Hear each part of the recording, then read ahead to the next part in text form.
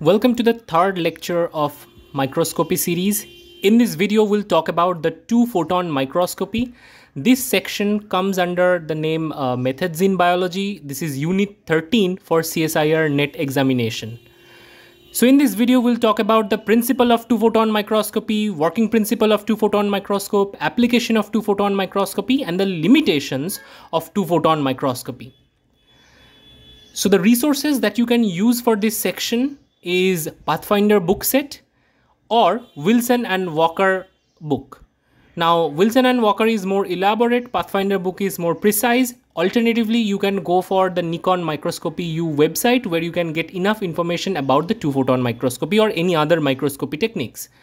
Now among these book sets, you can use the Biophysics and Molecular Biology Techniques book, which is this one, and this particular topic is included in the chapter 6 of biophysics section, which starts from page number 89. Anyway, we'll look at the analytics first. This topic is included in unit 13, as I have mentioned earlier. The questions are asked in part B as well as in part C. The difficulty level is easy to moderate. Only application oriented or little bit of principle based questions are asked. In this video, we are going to discuss some of these questions, so stay tuned till the end. So let's talk about the two-photon microscopy. Let me tell you that two-photon microscopy is one variant of fluorescence microscopy. And now let's talk about the working principle. So working principle of two-photon microscopy is based on the principle of fluorescence. I'm damn sure that you have watched the video on fluorescence. If you haven't, then the particular link is given in the description, or you can find it in the I button. So go check it out first.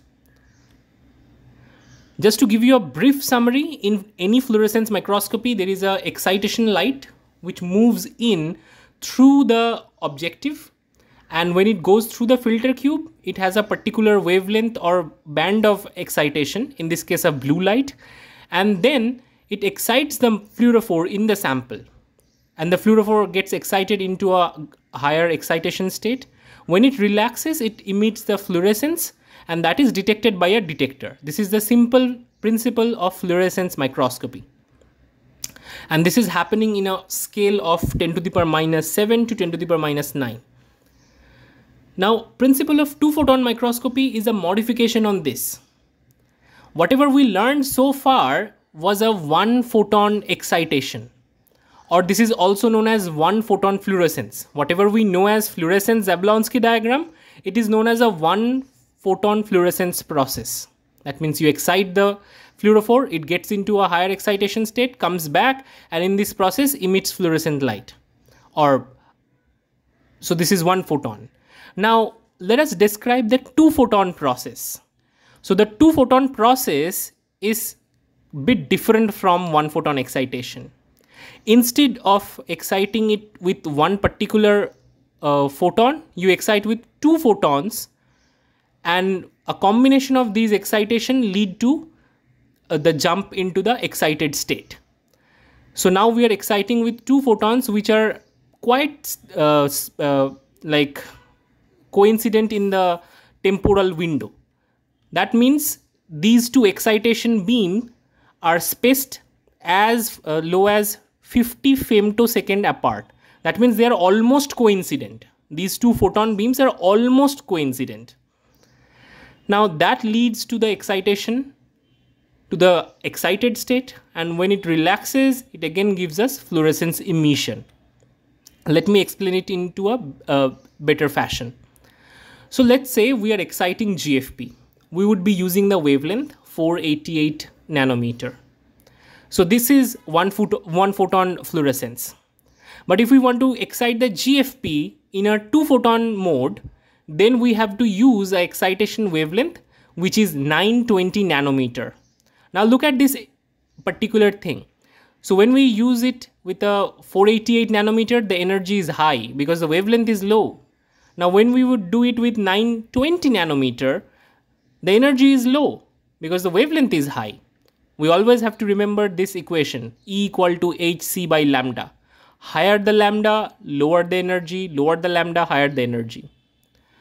Now, what is the benefit of this kind of illumination? Isn't it kind of like the roundabout? but we have to understand what is the benefit.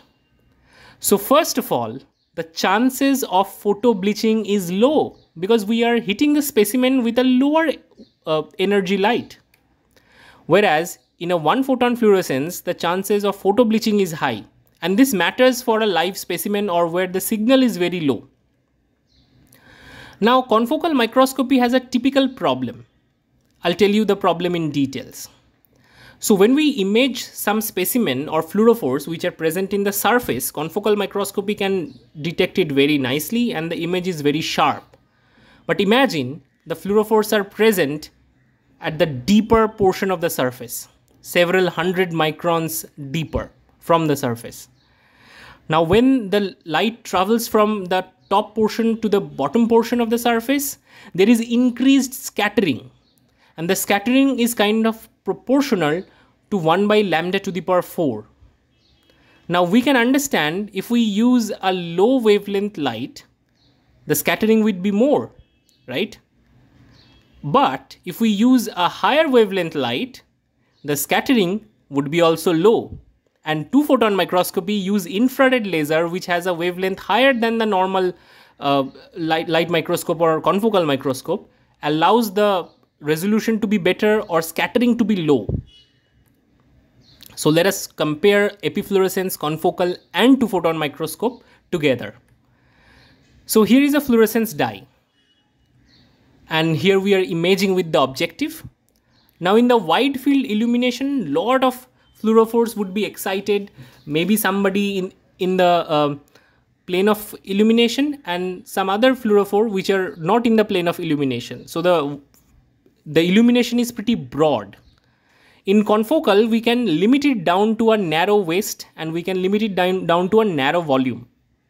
But still there is a chance that there would be molecules present up and down the plane which would be excited by these fluorophores. In two-photon microscopy, this particular illumination is restricted to a very narrow point. Why is so? Because any point which is on the top or in the bottom of the plane of focus might not get these two-photon excitation simultaneously. In order to see the fluorescence, we have to have simultaneous illumination with these two photons. If there is a time lag, we are not going to see any fluorescence. If they are roughly around 50 femtosecond apart, then they are almost coincident and we are going to see a fluorescence process. That is why in two-photon microscopy, we get confocality for almost free. Let us try to explain this in better fashion. So here is the two-photon microscope, and this particular fluorophore, what you can see, it's in the plane of focus. So only this particular fluorophore is excited because two photons are kind of hitting this particular fluorophore simultaneously, roughly 50 femtosecond apart. But other fluorophores that you see in the field, they're not in the plane of focus. So chances are they are not simultaneously illuminated by these two photons, and this lag lead to no illumination. So only the illumination is achieved when there is a coincident hit of these two photons. Now we understand why they are giving the higher resolution like a confocal microscope. So we found 2 points to be very interesting. One is the confocality can be achieved by two photon using this kind of like simultaneous hit by two particular photons. And second thing is we observed that the scattering can be minimized.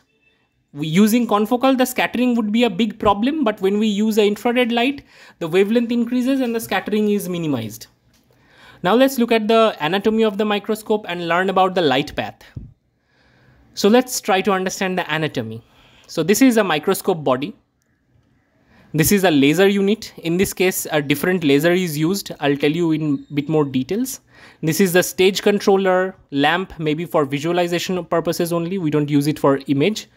There is a processing unit which connects the software with the microscope, and this is a computer screen where you see your images. Anyway, the laser power is like kind of, so this is a continuous wavelength. You can achieve different wavelength using this two photon laser. It is tunable laser. So in two photon microscope, what happens is if we look at the light path, so the laser comes out from the laser unit And this is infrared laser, so generally we should not see it. For visualization purposes, I'm showing it in a red line. But in ideal scenario, we should not be able to see this laser. We can only understand the presence of laser with a phosphorescence screen. So it goes through a couple of mirrors. Before that, it goes through a Pockle cell. Because these particular lasers are pretty intense and powerful, the laser power has to be decreased. And this device decreases the laser power to few microwatts. The laser is present in terms of few milliwatts, and it has been now reduced to microwatts. Then through the Pockle cell, it bounces back and forth through some mirrors, and then it moves back of the microscope. And in the back of the microscope, there is a periscope.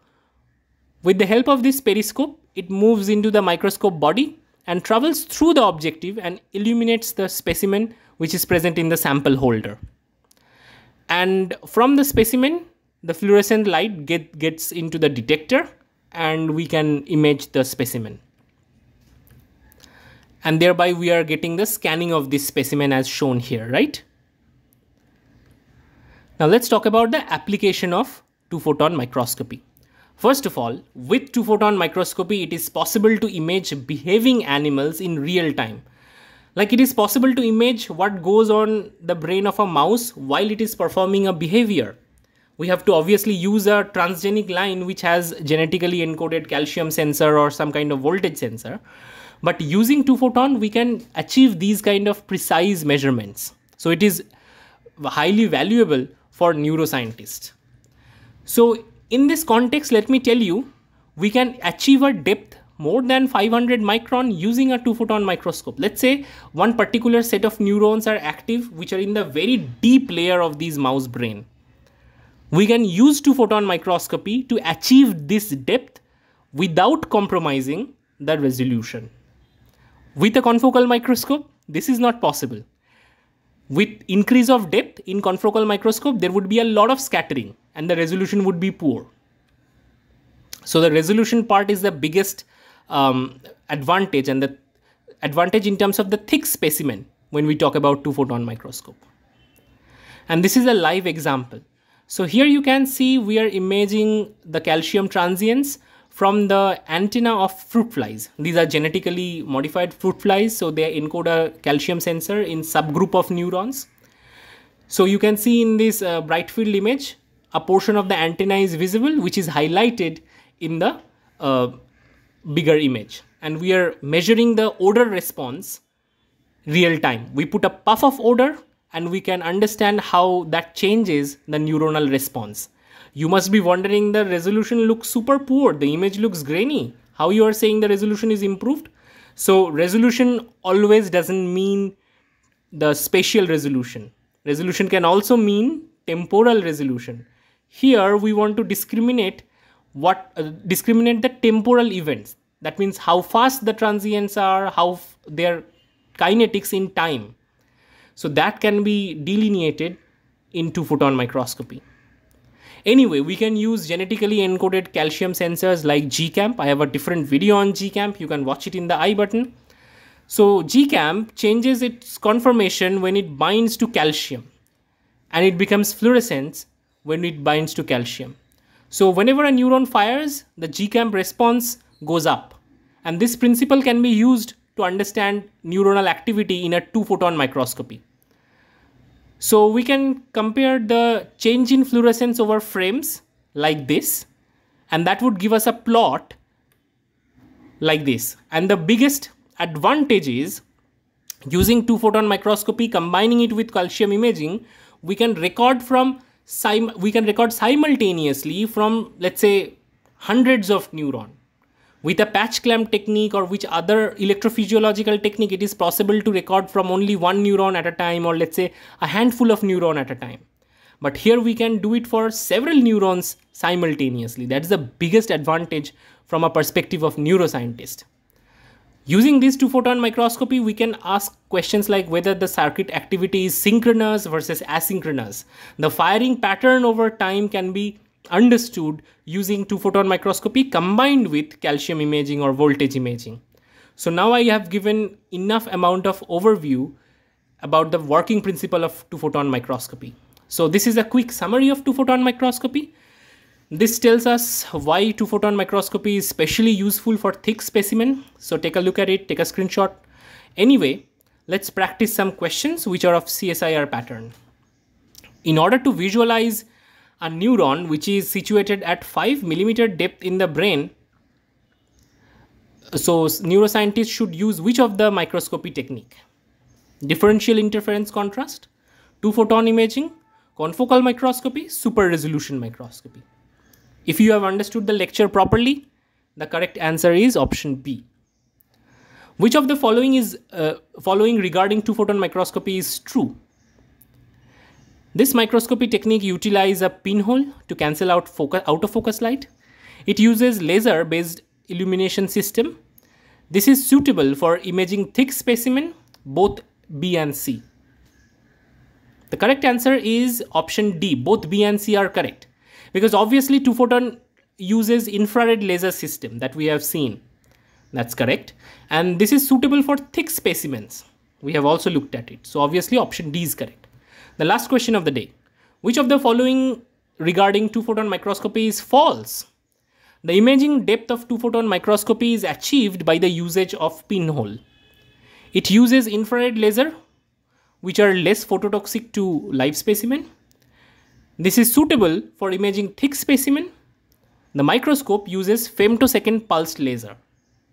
You have to identify the false statement, and please comment it in the comment section. So whatever the answer is, put it in the comment.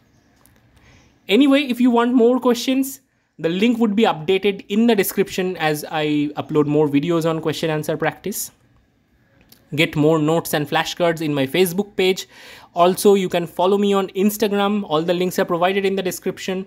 You can support this channel by clicking on the bottom right corner super thanks option. You can start paying like 40 rupees, and that much money is a lot of motivation for me. You can pay via Paytm, PayPal, UPI, etc. Anyway, if you wish to connect to me, all my social media links are provided in the description.